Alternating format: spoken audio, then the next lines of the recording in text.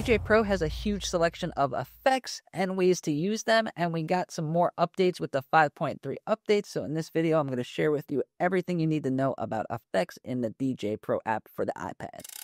One of the biggest changes to the effects was now we have a Neural Mix mute effects. So to access this, we're going to go to Neural Mix, and then it is going to be up here, up to the top right. If it's off, it'll be in gray. If it's on, it'll be highlighted in yellow. This adds an echo when you get rid of the vocals when you're doing Neural Mix. So when you switch to like an acapella, it's going to echo out the vocals. And if you do it at the right time, I'm still practicing this, but you do it at the right time, it sounds really cool. It echoes out the vocals and then it goes into an instrumental, great for transitions or DJ tricks. And it really makes taking out the vocals sound a lot more polished and professional. And for now, we only have 3 modifications, which is 1 beat, 3/4 beat, or half beat. But there is a list here, so hopefully maybe we'll get even more effects, like maybe a flanger or a reverb. But for now, we got echo, so I'm going to show you what it sounds like with it off. So this is off. About this kid, face with doubts, but his spirit never slid. Better say, get a safe job, be a mailman. So it kind of just disappears. It doesn't sound that polished. There's really no resonance, and it just gets rid of the vocals. So now let's do it with it on. And again, I'm still practicing the timing, but I'll try to get a good one. Better say, get a safe job, be a mailman.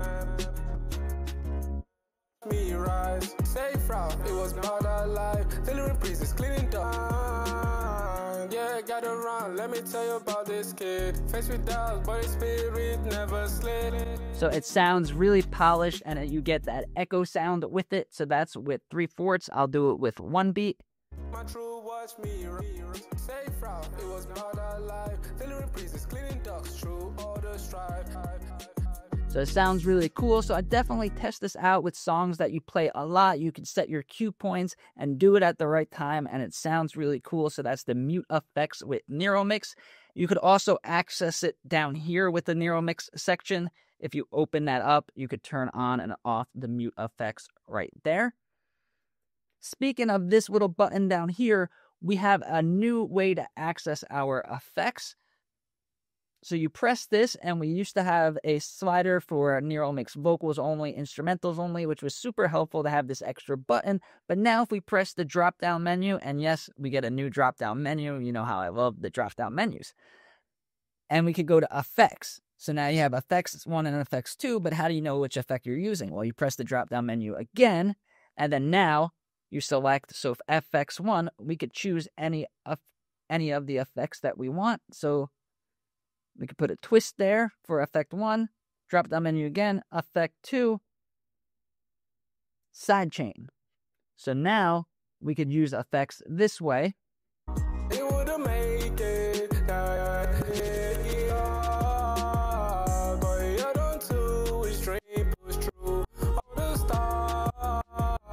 So a really cool way to use effects. And yes, we could go over here to our features and have effects, but if you want to use Neural Mix there on both decks, and then you wouldn't have an access to your effects, but now you could use this button for effects.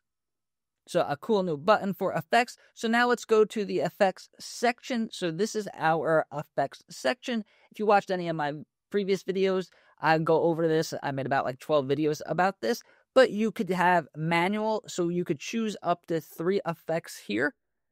Turn it on, and depending on the effect, you'll have a way to modify it, and then you'll have the wet and dry over here. I'll get back to this section in a second, but here you could have a pad effect. So it's going to add high pass, low pass filter. You could use your finger. It takes advantage of the touchscreen. A lot of controllers have these touchpads, so it's really cool to have this here. So it's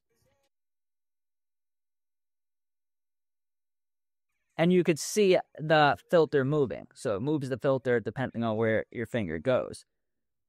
And then you could choose any effect that you want. Instant effects, this you just have to press it once. And then you could change these with the pencil button, put any effect there, so you could choose it. Some controllers use the instant effects, some use the manual. So back to manual, another thing that I want to talk about is you could choose your effect. So I'm going to show you with this reverb here. Choose your effect, but now you could choose the routing. So you can make it vocal only. So we're going to have a vocal only flanger.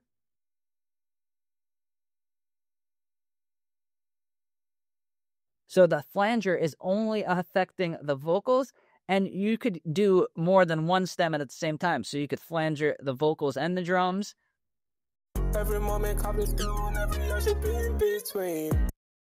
Or you could do drums only. You could really let your creativity run wild. So you could have all three effects controlling a different stem of Nero mix, which is super cool. You just choose the routing there.